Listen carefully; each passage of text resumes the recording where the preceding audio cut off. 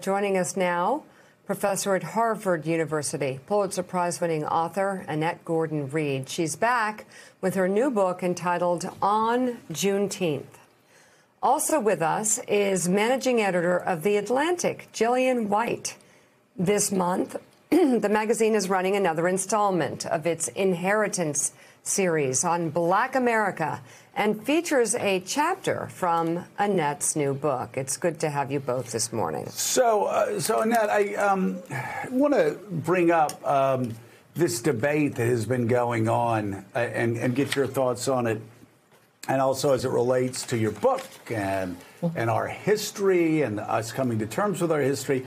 And that is the debate, the 1619 versus 1776 debate. I remember having you on for Tom Ricks's book, and I asked you about Jefferson. How do we balance the fact that his words may have freed more people than anybody else, and yet he was in many ways a deplorable human being who saw many of his slaves as little more than livestock? And you said we balance it. Explain. How do we balance that?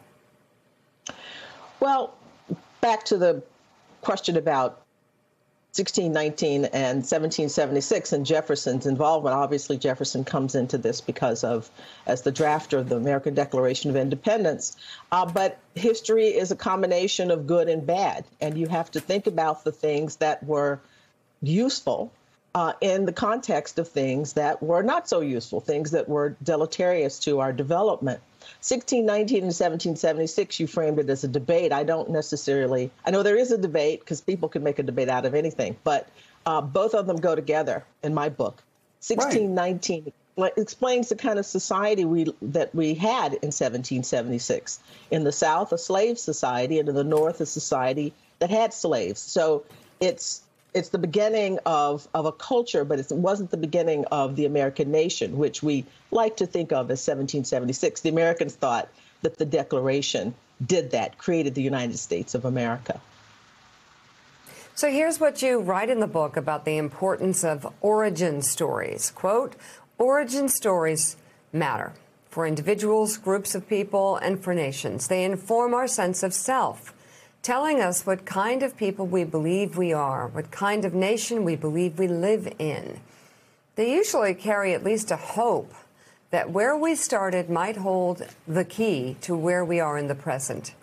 We can say then that much of the concern with origin stories is about our current needs and desires, usually to feel good about ourselves, not actual history. And I wonder, especially since this is sort of a big debate at a fever pitch right now, about the importance of teaching about our darker chapters. Well, you have to do both of those kinds of things. You have to present a realistic picture of life, because we know no human being, no country, nothing is all perfect. And if you're, it's like children who think of their parents as perfect when they're little, and it's not until you get to be an adult and sometimes have kids of your own that you realize these were people who were struggling along, who may not have known what they were doing all the time. You love them nevertheless, but you get to see them as real human beings, who they actually were. And I think it's the same thing in the life of a country. It does no good to just pretend that this has all been sweetness and light and that there haven't been tremendously terrible things that have happened in the past. But as we were saying at the beginning of this, is that we have to find some way to balance that. And that's what life is about. So Annette, why do you believe it is so difficult for us to engage in just basic dialectical thinking, that two things can be true at one time? Why is it that so many run to their corners, not only on campus, but off campus, and you have to choose an either or? It's either 1776 or those in that camp will say, or you have to choose 1619. This should not be difficult. Our origin story, as you say, is complicated, and it involves not only those two dates, but many others that we haven't traditionally taught in American history. It's an eternal question. Why the binary thinking? But it's a fault. It's a difficulty because we live in a complicated society. The United States is a diverse, whether people like it or not, a multicultural society. We're not supposed to be based upon a notion of blood.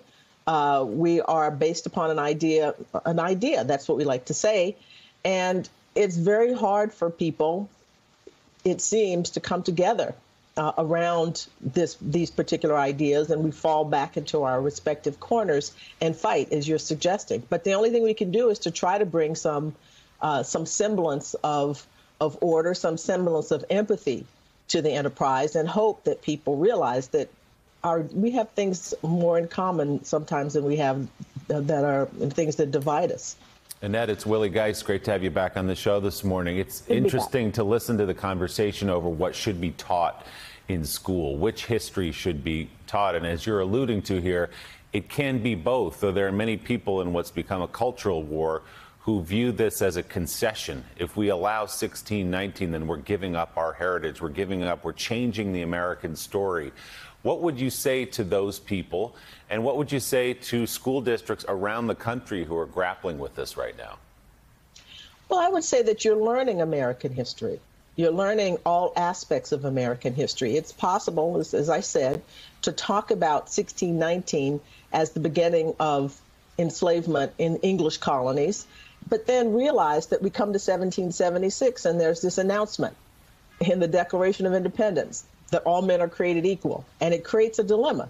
The American dilemma begins with those words, because we know that at the time there was chattel slavery. And what we've had since that time is to try to make those ideals real. So I think that there's a way to do this without either oring it or suggesting that you hide things that were not, that were not perfect.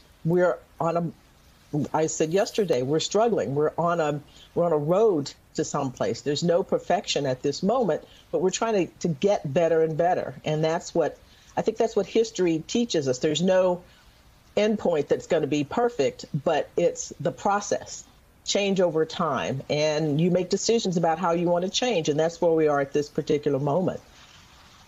And Jillian, it's so great to have you on, because much to the point of what we're talking about this morning, the Atlantic has the Inheritance series, and of course, Annette is a part of that. Yeah, absolutely. So the Inheritance series is a long-running, multi-year exploration into Black history. Annette's piece is such a core part of this chapter 2, which launches today. And it really focused on the idea of place. And so much of what Annette just said really resonates with why we chose that as the second chapter. Understanding where you came from, understanding the stories that have been kept from you is such an important part of understanding who we are as a people, how we fit into this country, how we fit into the world. And keeping a people from their history is truly a form of oppression. And that is what we're trying to undo with this project. We are trying to solve the issue that so many people are having of growing up for however many years, thinking that they understand one form of American history, and now having a really hard time swallowing that they probably only got a really tiny percentage of that. And the truth of the Inheritance Project and the truth of America's history is that Black people and people of color have been there all along. And there is no American history without fully understanding the good, the bad, and the ugly of the history of this country. And, Annette is truly the expert at being able to surface those things in tandem. For sure. And I love that morning sun on Jillian making the shot heavenly. In both the book and the article, Annette, you make the point that even language can be used to promote difference and prejudice. And you write in part, the fiction that has African Americans naturally speaking in a particular way or unable to learn a language slyly promotes the notion that Blacks are somewhat less than human in their inability to master a human trait, the capacity to engage in complex communication. At the very least, the ideas about Blacks and language serve as a means to convey the supposed gulf that exists between the races.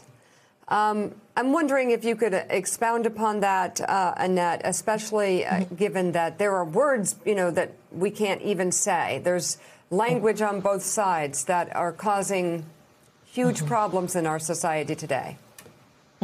Well, I'm talking in that section about the fact that Black speech is always rendered in a particular way. And the speech of enslaved Black people is rendered in a particular way. And the chapter that's excerpted in The Atlantic talks about Estebanco, who was a Black Arab who came with Spanish explorers to the area that was Texas back in the 1500s. We're talking about 1619. Estebanco is in the Texas region in the 1520s. And he was the translator between the Spanish and the native peoples that they encountered. And that was because he had a talent for language. And I was just wondering in that excerpt about my childhood, when I learned about enslaved people, what a difference it would have made to think about Estebanco's story, that he was there in Texas and he was relied upon as a translator because he had a talent for languages, versus the idea that a Black inability to deal with language. And thinking about Sojourner Truth, who was Dutch, who was born in upstate New York and spoke Dutch first. And yet when they produce her language, it's in the same kind of dialect that they do for every enslaved African American. And that idea is, I think it puts some sort of notion of distance between Blacks and whites. And something so simple as language can be used to promote an idea of inferiority and incapacity. Hey, thanks so much for watching our YouTube channel. You can follow up on today's top stories and breaking news, or catch up on your favorite MSNBC shows all in one place. Download the NBC News app today.